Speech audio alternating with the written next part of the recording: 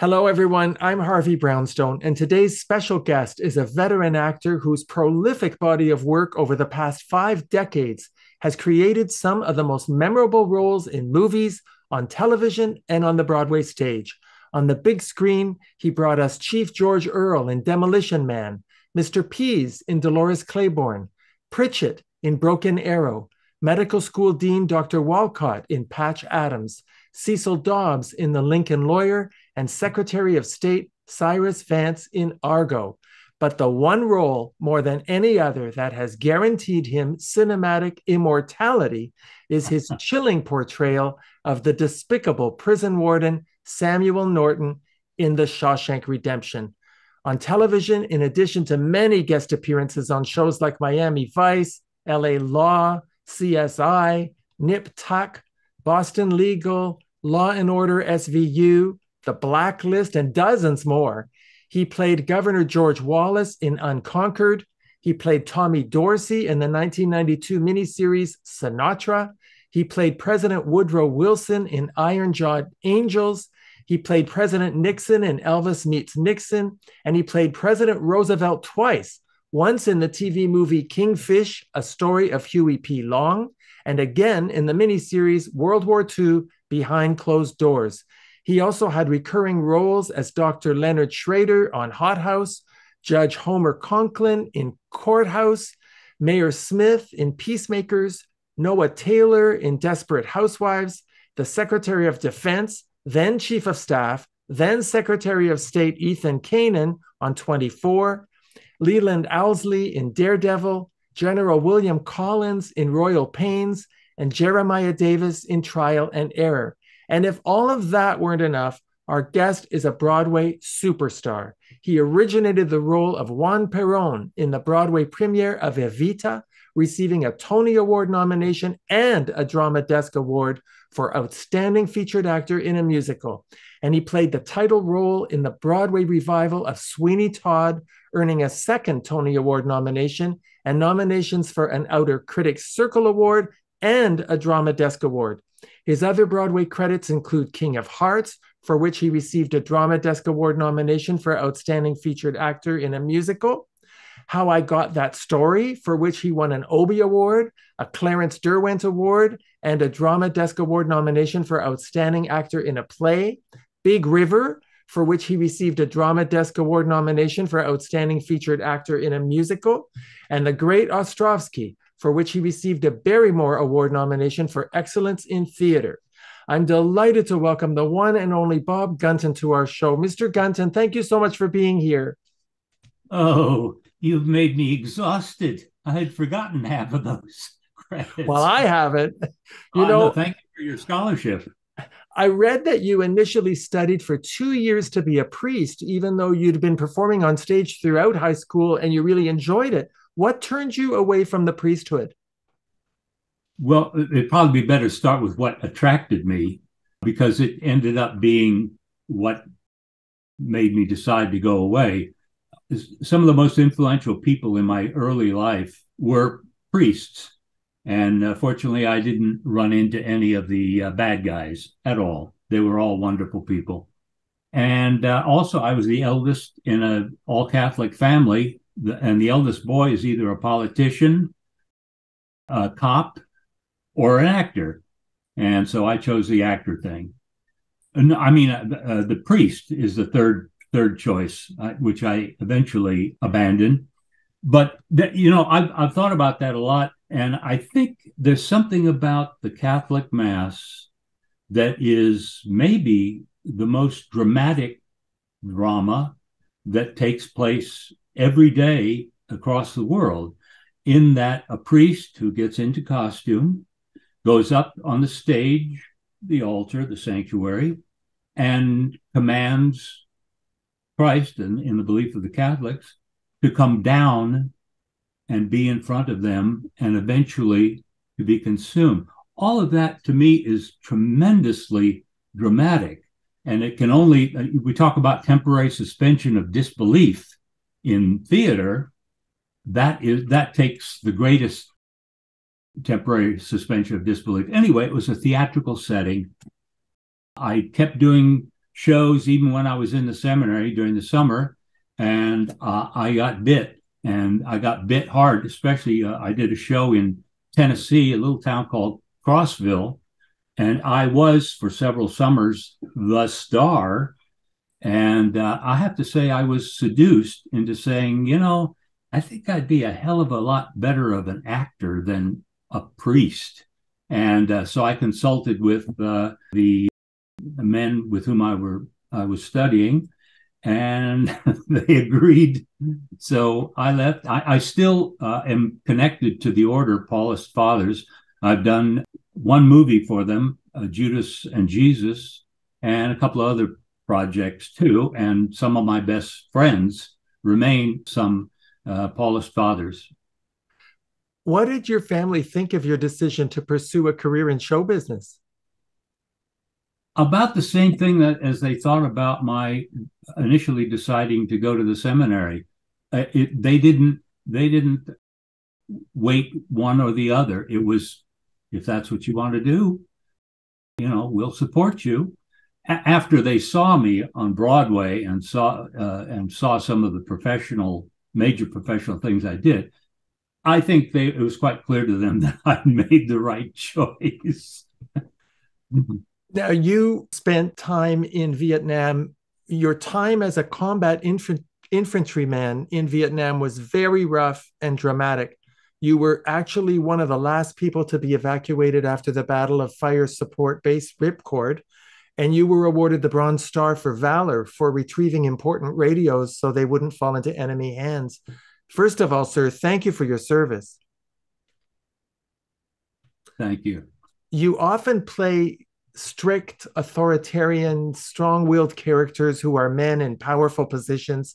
Do you sometimes draw from your experiences in the Army when you're creating those characters? Sometimes, vaguely. I mean, I mostly was with a bunch of other grunts. And so when I play a general, I have to make an imaginative leap. But the one thing that Vietnam combat experience gave me was the play How I Got That Story, in which there was one actor playing a newsman trying to get the story of how we got into this. And there was another actor who played every other person in Vietnam who he connects with, of three races, of both sexes. And because I had met those people or people like them, I had this stored Rolodex in my head of people who were connected to Vietnam in one way or another, the good guys and the bad guys. And that really gave me my start as a dramatic actor in New York. And also during after one of the performances, Alan Pakula came backstage and said, "I'd like you to do a movie with me." And that was the beginning of my film career too. So Vietnam, which had basically taken me out of my course to get to New York for at least a year, a little over a year, ended up being this great gift given to me. And also it was like psychodrama. It was something that I was able to process a few things that I hadn't up until then. And so it's, there's something good in even the worst experience if you can digest it, if you survive it and digest it and are lucky. And I think I was all of those three. If you're a coffee lover like me, it's always fun to discover a great new blend. I recently found a terrific new company, Breakfast at Dominique's, that's created a series of coffee blends to honor the legacies of the greatest Hollywood legends. And I'm thrilled to tell you that now Breakfast at Dominique's has introduced the Harvey Brownstone Talk Show Blend. It's my very own exclusive, delicious, bold, rich, balanced, medium roast coffee, and I just know you're going to love it. It's made from high-quality organic beans produced using fair trade practices. If you'd like a great cup of coffee, give Breakfast at Dominique's a try and order the Harvey Brownstone Talk Show Blend at hollywoodblends.com.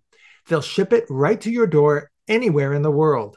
Sipping our coffee is the perfect way to watch our show. So when you were first starting out as a performer, who were your role models in the theater world? Well, the number one was John Barrymore. I Oh, read every biography of him. I got all of his movies on videotape, and after I'd done a couple of shows on Broadway, and Hal Prince's casting director called me in to replace John Cullum in On the 20th Century, which to me is John Barrymore. His name is Oscar Jaffe, but screw that. He's John Barrymore in my little head.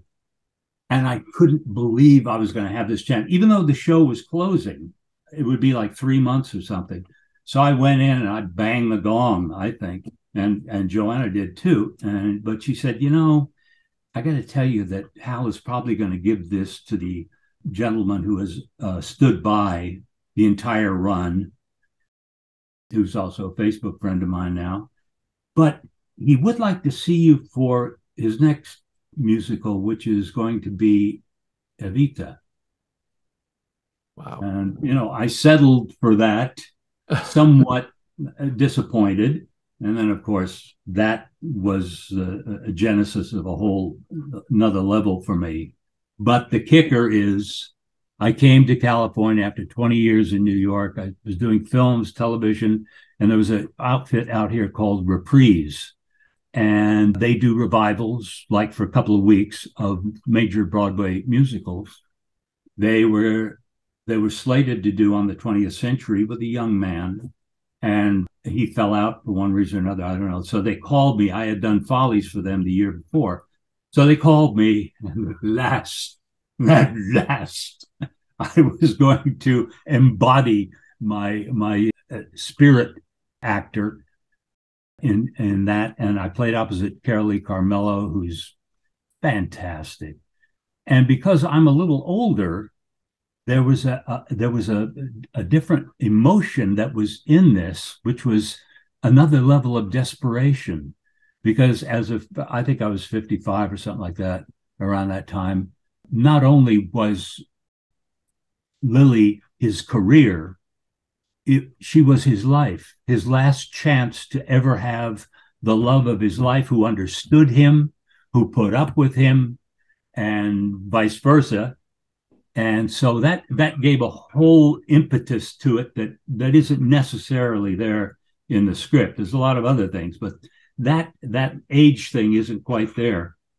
And it was very successful, and I'm just delighted. And I happened to, and I can't say where I got it, but someone did do a recording of it. And so I've been able to show some very select people what I did, because they couldn't see it. And I am as proud of that as I am of Shawshank Redemption or Evita or anything else I've ever done, because I got to be my guy. And I know he was a tragic figure in a lot of ways, but I still watch many of his movies on classical movie stations, TCM, etc. And I just find him fascinating. Well, he was a fascinating actor, but I'm glad that you were able to channel and harness all of the lessons you learned from his acting without all of the demons that plagued his personal life. So bravo. Now, as I mentioned in my introduction, you've played a lot of real people throughout your career, including at least 3 presidents and Juan Perón on Broadway and Secretary of State Cyrus Vance. What's your process for preparing to play a real person? Well, that to me is one of the great joys of particularly film acting, but sometimes on stage too, and that is to do the research on the person.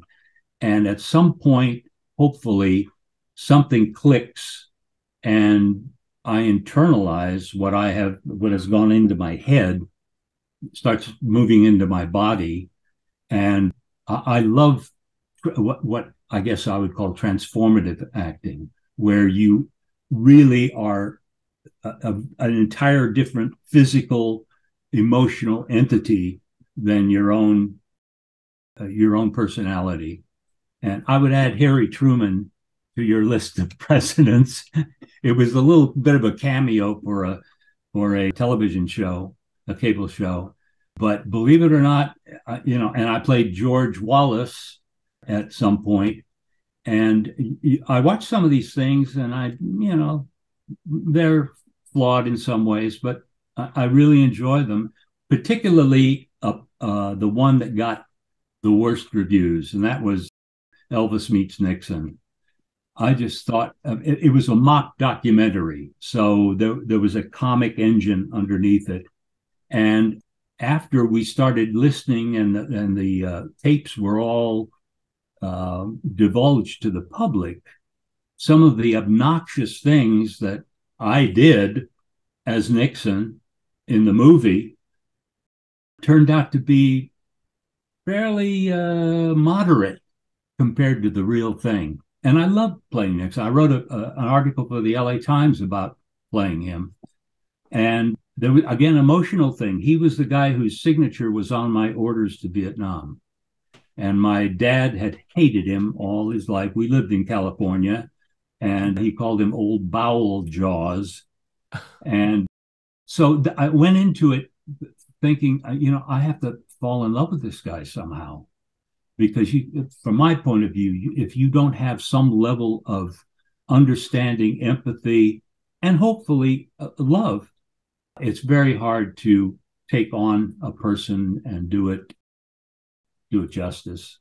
And I found that, believe it or not, with Richard Nixon. I take from that you do feel a special sense of responsibility to the person you're portraying. Absolutely. I know some actors abandon any effort to look or to behave like the person they're playing. And to me, because physical reality is something that communicates character and emotion every bit as much as voice and lines, it's my own choice to try and get as close as I can to what I think through my research and through my intuition, and sometimes from viewing lots and lots of film of any person, that I try to get as close to that as I can. And sometimes it like with Perron, when I auditioned for Hal Prince, I walked on stage in boots, big knee up to your knee boots, and it made me walk in kind of a stiff way. And I saw this regal pose that on some films of Juan Perón. And I also saw a little thing, but when he smiled, his tongue was behind his upper teeth very often. And that's how you do when you're not smiling inside, but you have to smile on the outside. You have to hold it in place. And stupid things like that, but stupid to other people. But to me, they're little keys, the little doorways, little passageways into character. Since you're talking about Juan Perón and Evita, you were the original Juan Perón on Broadway in 1979. And for a while, when Oliver Stone and then Ken Russell were going to direct the movie, it looked like you were going to be in the movie version. Why didn't it happen? Well, they were only two of the lineup of directors who were considered. Some even got further along in the pre-production thing, and they ended up going the way of the world. With Oliver, he teased me. I did a couple of movies for him, small roles, and also a miniseries. And he would always kind of tease me, dangle that in front of me. But I think he really would have considered somebody like Raul Julia.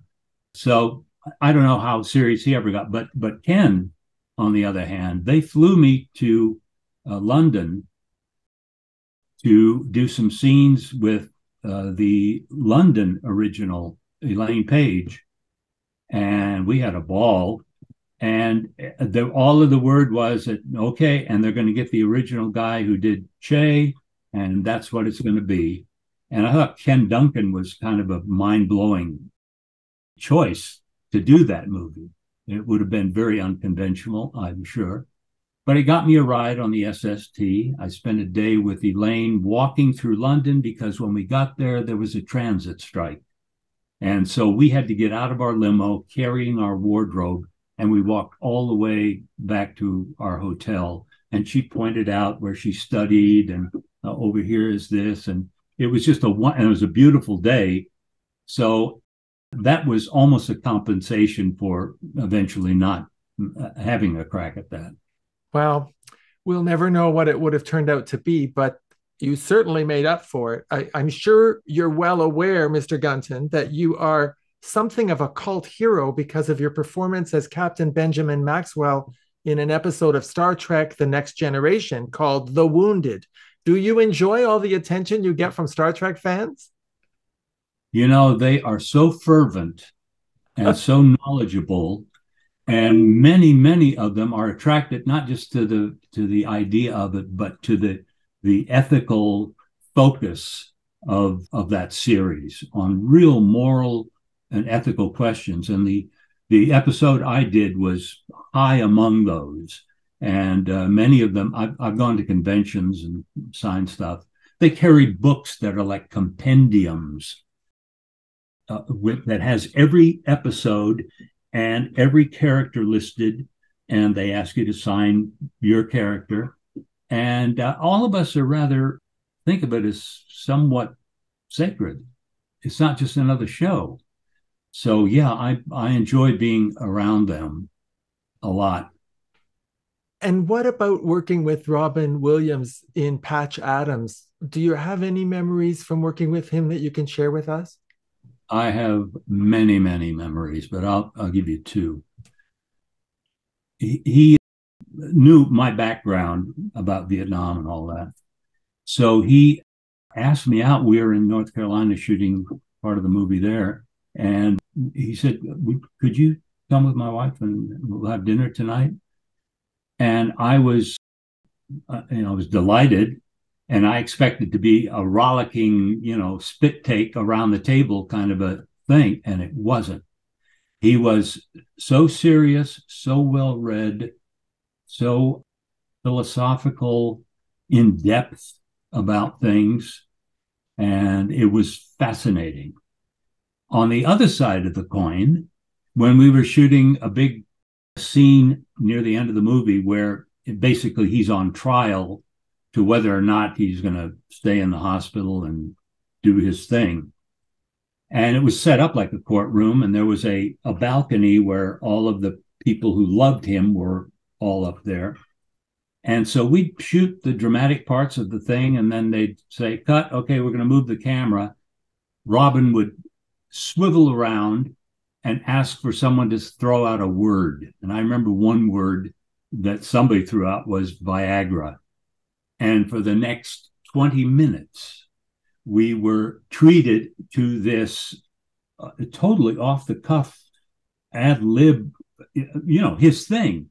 And all of us were just hysterical. And we'd go back to shoot some more scenes, and all of us would be rubbing our stomach because it hurt so much. But he's a brilliant guy. He's a wonderful guy. And it's a great tragedy that like Barrymore, in a way, that there was a darkness that I guess helped overtake him. What he actually had was a disease. So it wasn't his drug thing or anything like that really brought the end near. We miss him, show business, and I miss him just as a person that exchanged Christmas cards with, things like that. He was a great man. Yeah, he was a real genius, and I'm so glad you got to work with him. Now, of course, I have to ask you a few questions about the Shawshank Redemption. It's certainly the movie that you're most identified with. Mr. Gunton, when I watch your performance, it seems to me that you were somehow able to intuit the character of the warden, and you clearly understood the nuanced psychology of that man and his complicated need to retain a kind of a pathological domination over Andy. Were you channeling any specific person in that performance as the warden? I was actually channeling, besides what Stephen King and Frank Darabont had created. And it was interesting to know that in the original King novella, there were 3 different wardens. So making in the movie just one warden absolutely identified him as the antagonist. There was no dilution of that. It was, and I saw that as the light and the dark trying to snuff out the light, but the light cannot be snuffed out. That's sort of the, metaphysical part. But the actual moment-to-moment scenes and acting largely came from a biography that I wrote, and a backstory, and a very thorough one.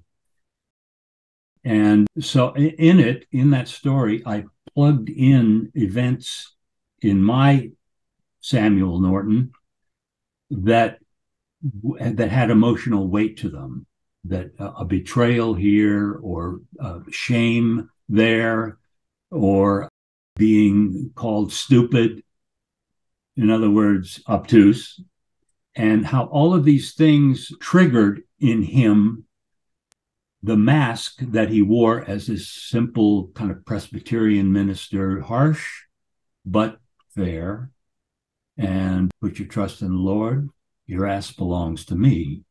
That too was a key to seeing the bifurcation in him. And of course, all of it is revealed as little by little his power of darkness just can't bear the light. So I think that had as much to do with being able to, in the moment, have the emotional button there to be pushed. And it's the first time I'd ever done that in that extensively, from his childhood to how he ended up as warden of Shawshank. And I've done it other times in kind of a brief outline thing, but this was a full-out biography. Mr. Gunton, when I was a criminal court judge for 26 years before I retired, I knew men like that, men who were fervently attracted to the institution of the criminal justice system. And I always felt they had this need to repair something that was irredeemable inside them. And that's how I felt when I watched you as the warden. Well, that aligns with his biography that I wrote. That's very much, I'm happy to hear that, because sometimes what we come up with in the privacy of our makeup room never gets out past the audience. And part of it is, I knew this was going to be an important role because of the antagonist. And because he is the antagonist, that character would get what very few of the characters I've played do get. And that is a medium close-up, or even a real close-up. And as far as I'm concerned, without those, you're basically part of the scenery. You may bring in some information, something might bounce off of you, or you might be there for a reaction. But the audience isn't seeing the wheels turning and the mask coming down again, or having cracks in it. And because that was a primary character, I got those things. And I think that's one reason why that character has been so important to people. He's not just the bad guy. There's something else going on, is what they very often tell me. So I'm proud. I'm glad you noticed that. I appreciate that, Harvey. Well, I was amazed to read that initially the people at Castle Rock were not in favor of you playing the role of the warden because they didn't think you were a big enough star. I can't even imagine anyone else in that role. Did you ever find out who you were up against? Well, they were very abstemious about saying any one particular actor, but it was quite clear that some of the big guys who have already played wardens, some of them who have since passed away, would have loved to have done them, in the same way that Tom, the nice guy, really wanted to play Andy and was someone's choice at Castle Rock. But Frank had very, very precise notions of what he wanted. And from him, as soon as I walked in and started reading lines, he saw something. And unfortunately, initially, the producers at Castle Rock did not. So they bargained and they said, okay, we'll give him a screen test. So I was doing Demolition Man at the time, and I was, as you may remember, totally bald. And it wasn't a bald pate thing. He shaved my head. So I knew I didn't want to play that character of the warden with a bald head, because the hair is going to be sort of a marker of the passage of time, which it turned out to be. And so they had some wonderful woman in the San Fernando Valley put together, weave a wig for me, which is that very much that nice combed, neat Presbyterian minister.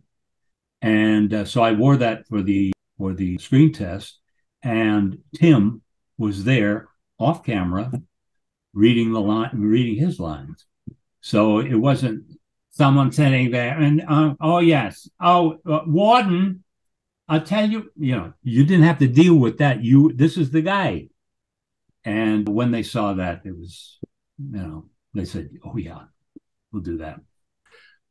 How many times in your career have you had the luxury of shooting a movie in sequence like you did with Shawshank? I can't remember any other one. Really? No. And it was crucial to, not just technically, because they would have to go back and forth between the aging things, the hair things and makeup things, and it would be time costly. But it was also a matter of us getting to know each other, at least the ones who I didn't get to know anybody as the warden very much, but we all read together. But over the course of the movie, those, particularly the other prisoners, had these personal relationships and tics and backstories as just human beings that filled and enriched all of their performances. And the same was true with Andy and Red, that by the time we were done, they were where their characters needed to be. So it was a great luxury and a wonderful experience to do that. Well, because of the incredibly huge and devoted following that the movie has, I mean, it's almost like a religious experience watching that movie. A lot of people don't realize that The Shawshank Redemption was not a commercial success when it first came out, even after it got 7 Oscar nominations, correct? Correct. Was re-released. Nada. Why do you think the movie took so long to find its audience? Well, there's all kinds of theories. The first one being Shawshank Redemption. What the hell does that mean? Oh, the title. The title. The original title in the novella is Rita Hayworth and the Shawshank Redemption. But they weren't going to use that because, other than her picture, Rita Hayworth does not appear in the movie. So they said that the title was off-putting for some reason. Redemption sounds like a holy roller thing. But when Ted Turner bought all of those stations and had all of them, had to fill them up, he started rotating Shawshank, and he had bought the studio that made Shawshank too. And so he started putting it in rotation, and it was like a virus, a good one, that spread, and eventually it spread all over the world. I've been to, I think, 5 continents: Australia, South America, North America, Europe, and some parts of Asia. Or no, actually of Africa.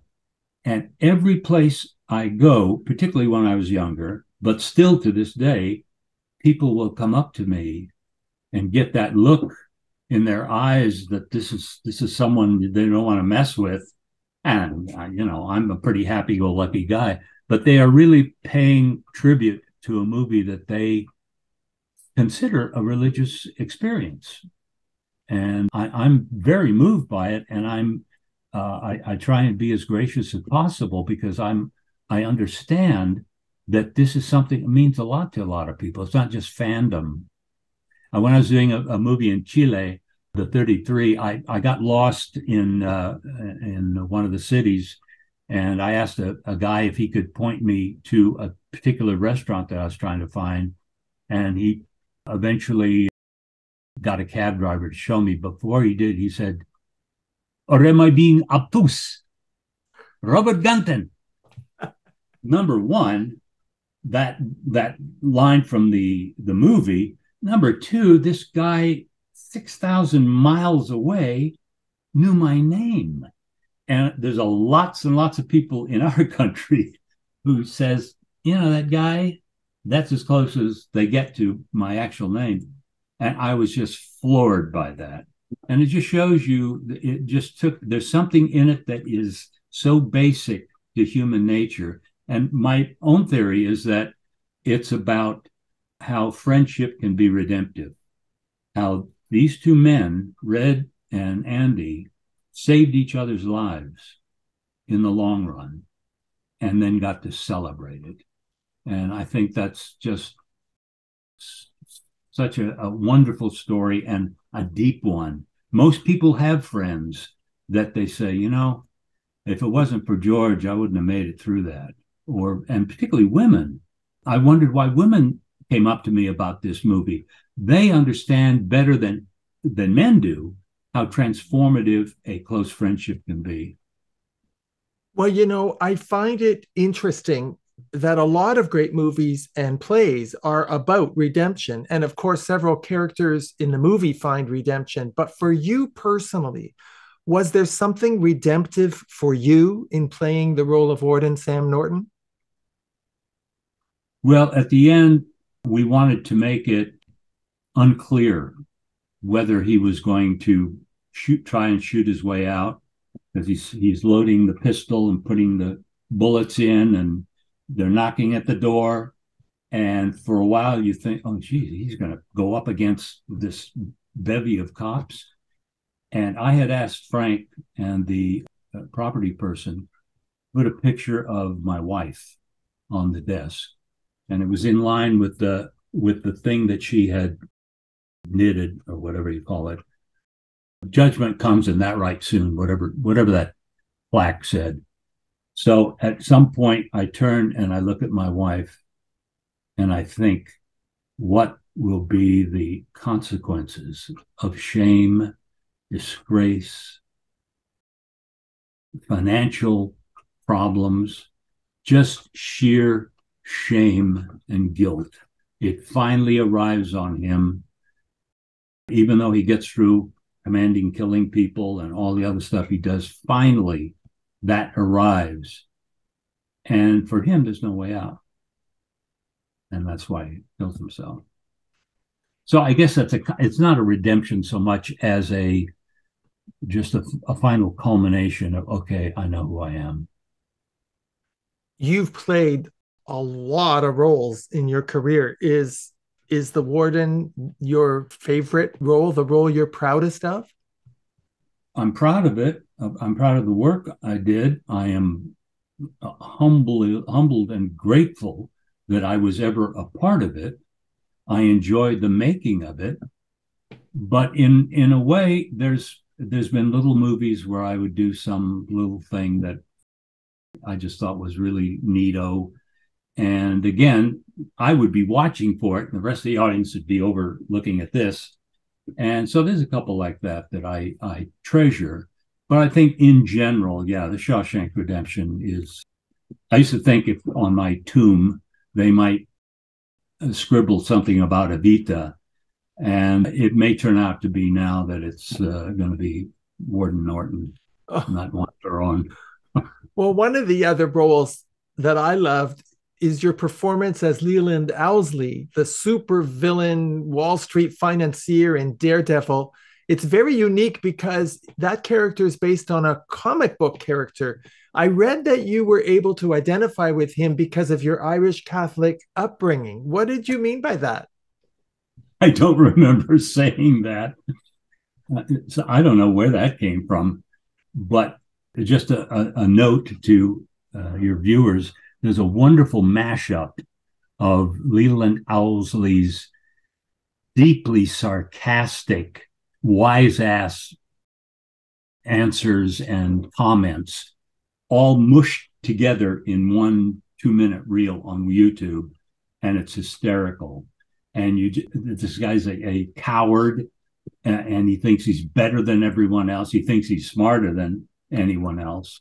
And you see that's not the case. Well, although you're usually identified with playing tough, sinister characters, you've demonstrated some very impressive comedic skills in Ace Ventura, When Nature Calls, and of course on TV in Comedy Zone and Greg the Bunny. Would you have liked to have done more comedies in your career so far? I would have liked to have done several years of Greg the Bunny. All of us enjoyed that show so much, the cast members, a wonderful cast. The puppeteers were brilliant. And it's another case where, they'd say cut and okay, we're going to move the camera. And they go on with their characters and fight and make love and all kinds of weird things. And again, we would just be hysterical and then have to go and do a scene. I thought it was a wonderful show. I thought it was totally unique. And Fox, I think, thought it was too unique. And we only aired 3 of the 13 episodes that we shot. And that's one of those shows where if I'm at a convention, people will come up and say, no, I love this. I love it. But Greg the Bunny. And now it's going to be about 3 minutes of film that I did quite recently. And that is to recreate Egon Spengler in the latest Ghostbusters Afterlife. I guess it's been out enough. I'm not destroying any secrets. That, first of all, Harold Ramis died some years ago. He was beloved by his cast and by fans and by movie makers for the wonderful work he did. He died, as we all say, far too young. And in order to do this movie, Jason, the director, felt he had to finish something with Egon Spengler. And in the movie, Spengler has died, and he ran away somewhere, deserted his kid, and his grandkids never got to meet him. So at the climax of the movie, and through my acting and the magic of some wonderful tweaks they did to make me look like him, or to make me look like the older Egon Spengler with the beard and things that he didn't have in the other movies, I arrive as a ghost to help my granddaughter kill all the bad ghosts. And more importantly, he is able to, and wordlessly, because he's an apparition, wordlessly be reconciled with his daughter. And it's a wonderful moment. Harold's family agreed to it before the thing was filmed. And then when they saw it, they were just delighted with it. And so for a lot of people, that's something very, very important to them, because Harold was very important to them. And on Twitter and other places, they thank me for helping bring him back for this final scene. Yeah, that's really very poignant and quite moving. And I'm so glad you got to do that. When I look at your work on television, you've done a lot of guest appearances and TV movies over the years. But when you're a regular on a TV series, you get the chance to really grow into and develop the evolution of a character over a period of time. You were able to do that very briefly in Hot House in 1988, and then in Courthouse in 1995, and then Greg the Bunny and Desperate Housewives in the early 2000s, but only for brief periods. So is it fair to say that you didn't really get the chance to live inside a character for a lengthy period of time until 24? 24 was certainly the apotheosis of that situation of growing into a character. First of all, Cherry, who played the president, and I had done a movie together, The Perfect Storm, and had gotten to know each other. We knew each other from New York because she, before then, was mostly a theater actress. So getting to invited back after doing a couple of shows as the Secretary of Defense, invited back to be her chief of staff. And we all know from current history that the chief of staff is a very crucial part of any presidential administration. And the connection that we already had, this kind of offhand thing. And so just the 1 year that I played the chief of staff was really, I think people really got to take the measure of it, Ethan. But the thing is, nobody knew whether Ethan was going to be the mole, because you go into, in 24, you'd go into a season and your character would initially be described. They'd still be writing episode 4, episode 5, and invariably somebody who starts out as, a nice guy or a nice woman ends up being the mole, that ends up being the one that they eventually have to get rid of. So all of us kind of went on the set wondering, and you can't play that.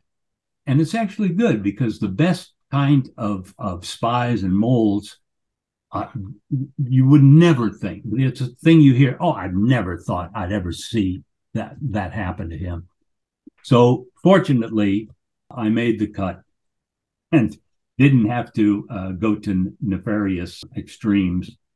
But you're right. That's one of the few times when I really got to feel like it was a three-dimensional character. And again, because of TV, you get more close-ups and people can see what you're thinking and see perhaps what you're feeling or what feelings you're trying to hide.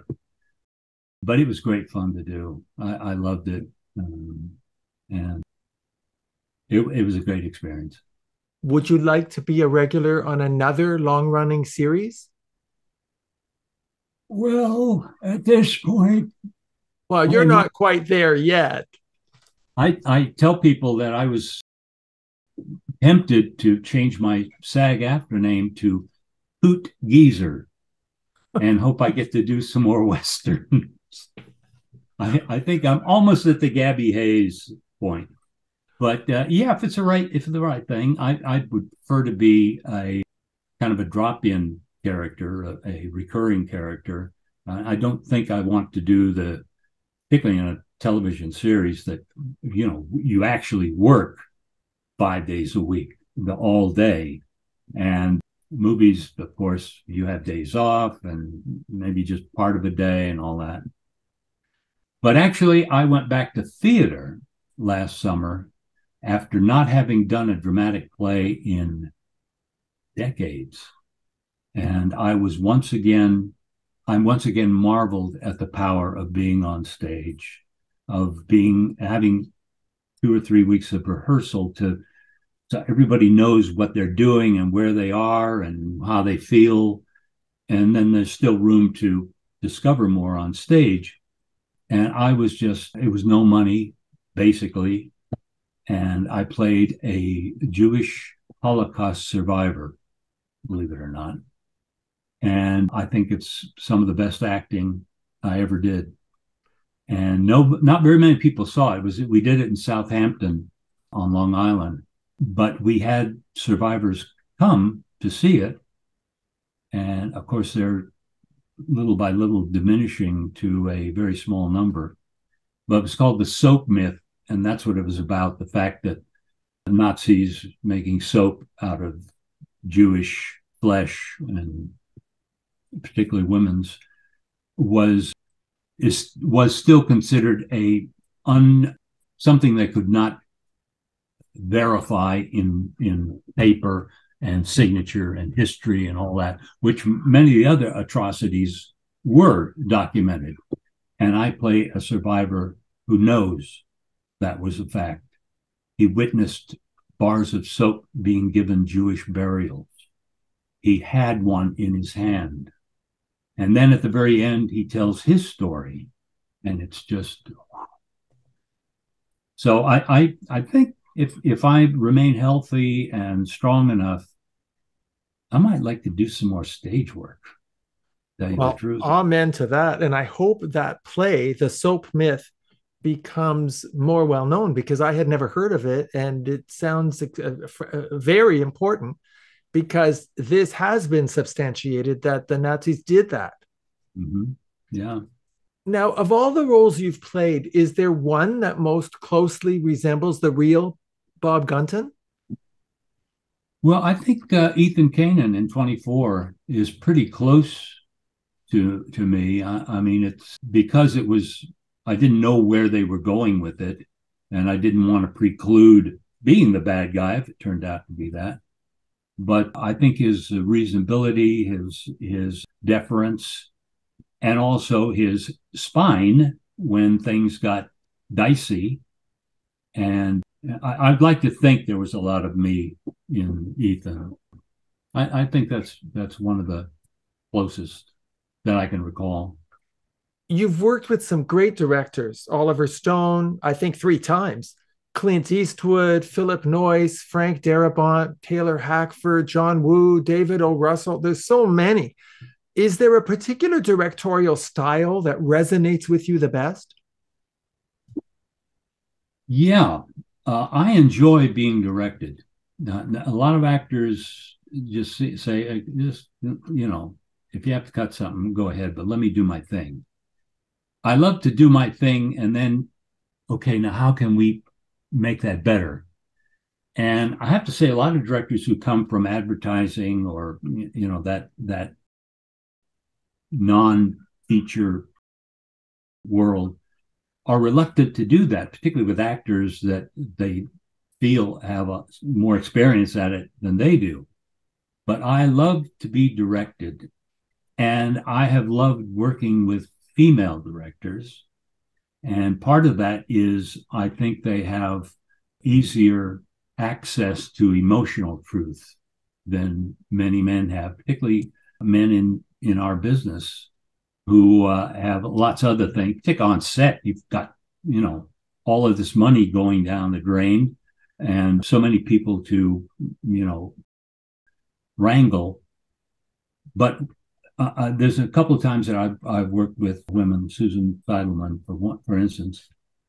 And also for me, and this works on stage even more, when I'm directed by a female, there's something in me that is, in a way, trying to seduce the director.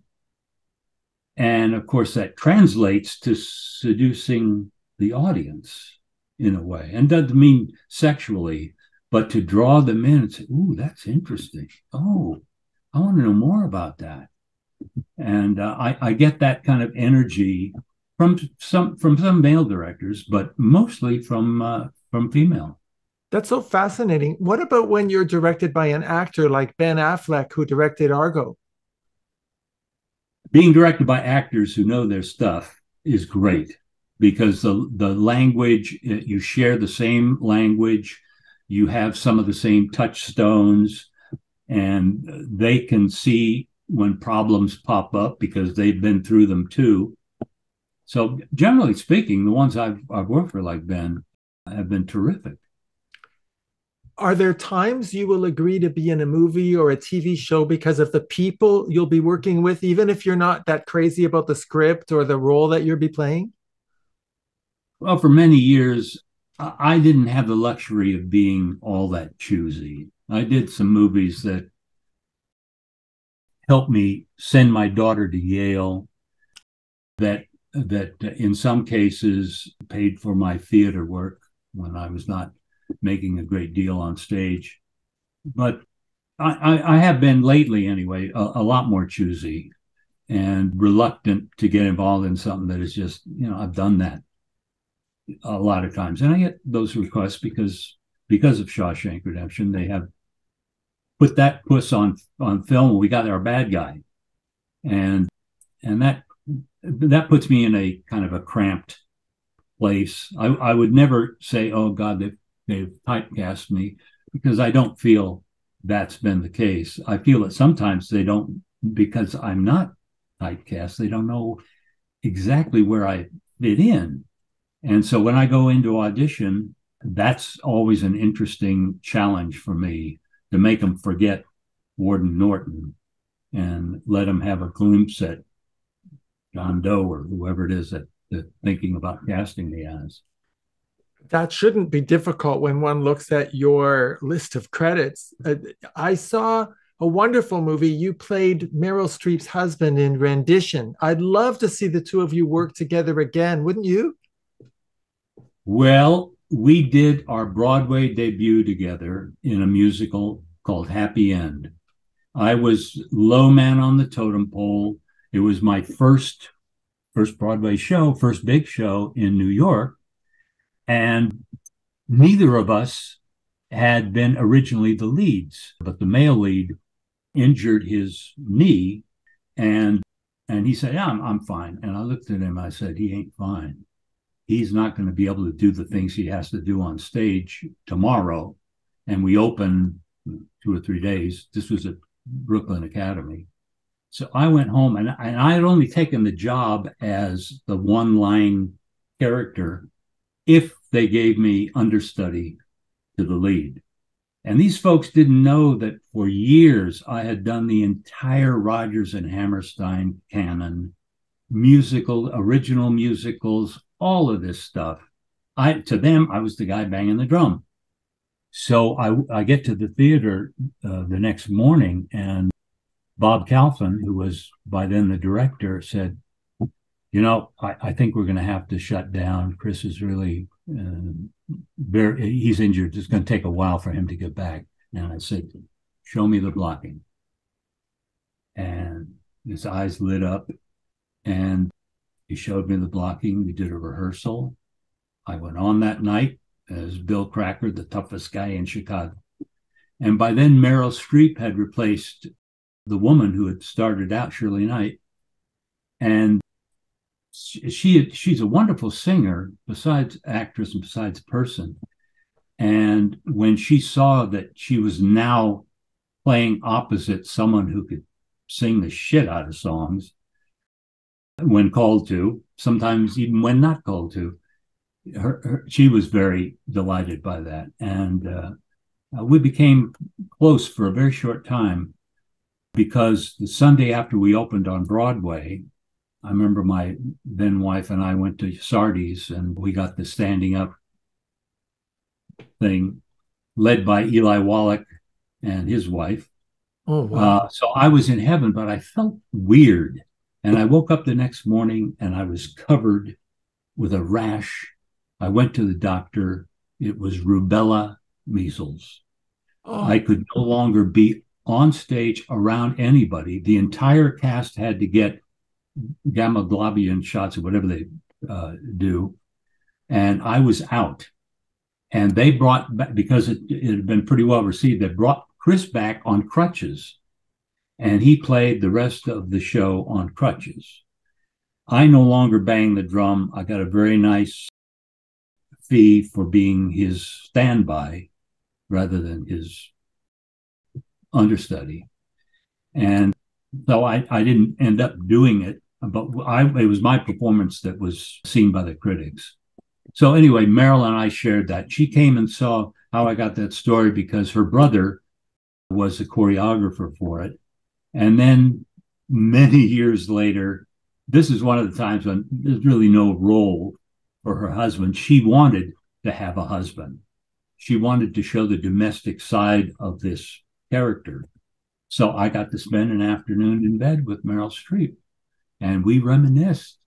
And I reminded her of something that had happened during Happy End that I felt so terrible about, but now I think it's funny. I wanted my Bill Cracker to have a mustache, like a 30s guy.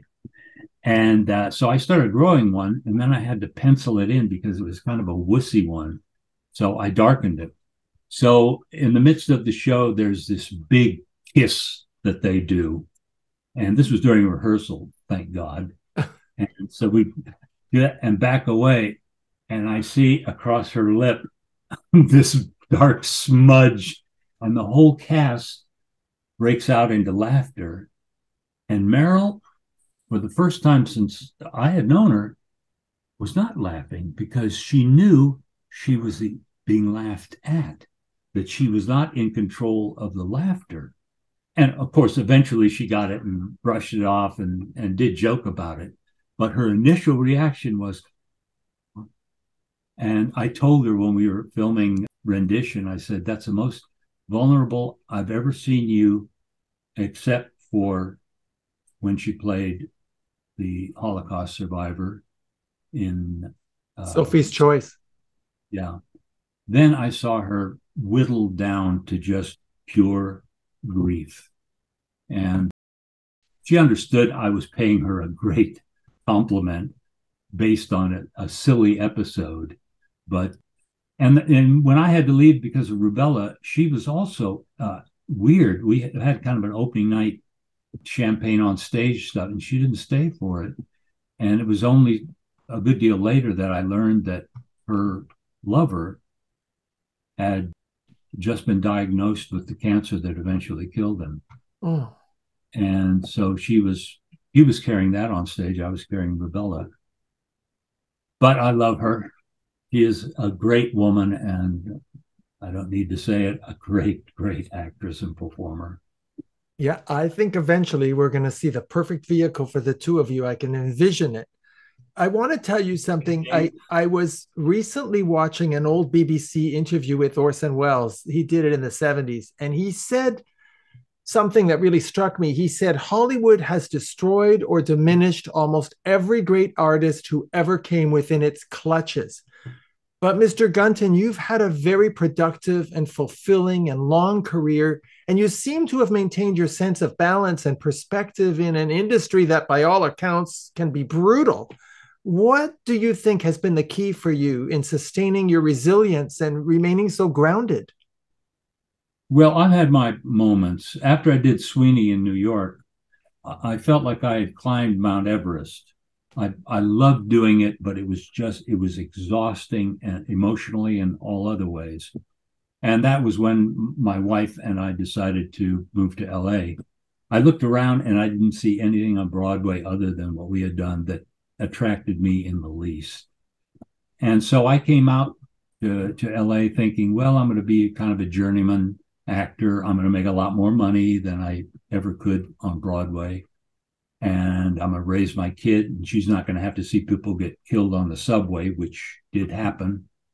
But the thing that eats away at a lot of us is this, what is called rejection thing, that we explain to people that I'll go up for 25 auditions and I'll get one gig out of that at some point. It's not quite the same now, but initially it was certainly that. And I had to learn how to cope with that sense of rejection. And I found for me that the answer was to bring a gift to every audition, an insight, a take on the character, a minor analysis of some moment, which demonstrates that I understood the piece, but also something that might say, I never thought of that. And if I can end up walking out of there having delivered my gift, then something has been accomplished. It wasn't yelling into the wind. And believe it or not, that is something that for many years helped me work through that rejection syndrome. There's a lot of wisdom in that. Do you have any plans to sit down and write a memoir? I mean, you've had such a career. I have written one. You have written it? Yes, I finished it a couple of years ago. I have yet to submit it or find an agent or publisher. I've had some people in the business and outside of it read certain chapters, and they think it's fabulous. And I did actually, my theatrical agent submitted it to someone he knows in New York who is a publisher. And he said, yeah, I like this, but everything is now politics. And this was back right after Trump was elected. So all of the people were fighting to get their take on how we were blowing ourselves up. So I still want to shop it around. I think I'm a little chicken about it, but I will tell you the title, at least my working title. It's quotation mark, ... Or am I being obtuse? Question mark. So that serves two things. It gives me an out if there are some things people disagree with, but also it reminds them, oh, that's the guy from Shawshank. Oh, I cannot wait to read that memoir. And I hope you'll come back when it comes out to promote it, because we would love to have you back. I'd be happy. I want to tell you something, Mr. Gunton. It's often said that in show business, you're only as good as the last thing you've done. But I believe that you're as good as the best thing you've ever done. And you, sir, are as good as many of the greatest Broadway shows, movies, and TV shows we've ever seen, thanks to you. It's been an enormous honor and a pleasure meeting you and having this chance to discuss your amazing career. Thank you so much for taking the time to appear on our show. My pleasure. And may I say, your friend and mine, Luke Yankee, described what this was like and described who you were. And he was absolutely spot on. You are the most well-read and familiar with a body of work that I have ever dealt with. And sometimes it's, so did anything happen that was funny on Shawshank? And you go, yay. But your questions are pointed, and I'd be happy to come back anytime. I'm glad we could do this. That's a huge honor. Thank you so much for those beautiful comments. Our guest has been the brilliant, iconic actor, Bob Gunton. My name is Harvey Brownstone. Thank you to my producer, Steve Silver, my director of programming, Deborah Batsafin, my PR director, Laurie Towers, and my entire team at the XPTV1 network in the UK. Thank you all for joining us. See you next time. Thanks for watching. Be sure to check out all the great interviews on the Harvey Brownstone Interviews YouTube channel. Don't forget to subscribe and ring the bell to be notified when new videos are posted.